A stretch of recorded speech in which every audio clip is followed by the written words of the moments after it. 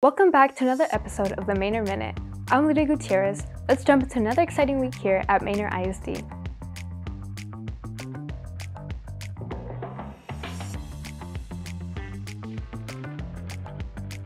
On Tuesday, we got to send our Manor Minute High School soccer players off to compete against Meadville in the area championship.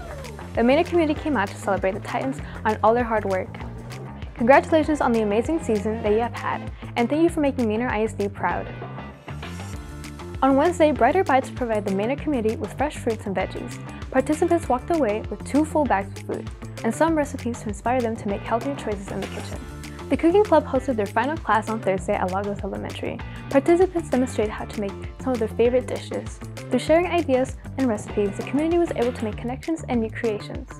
Thanks to the Manor Schoolhouse Foundation, Stantec, and the Whole Child for bringing this amazing opportunity to our community. Enrollment is right around the corner. As a district of choice, we invite you to explore the possibilities at Manor ISD.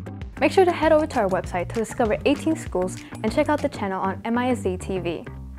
While you're there, check out our newest addition to Manor ISD, our K-8 campus, Manor Rise Academy. Manor Rise Academy will be a tech-based environment where scholars will use cutting-edge technology to learn in-demand skills such as critical thinking and creative problem-solving. Scholars will participate in Project Lead the Way curriculum, which will prepare them for a future in the STEM field. If this sounds like the right fit for your scholar, apply today.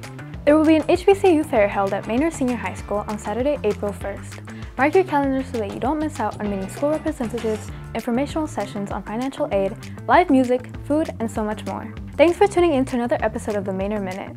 I'm Lydia Gutierrez, and we'll see you next week.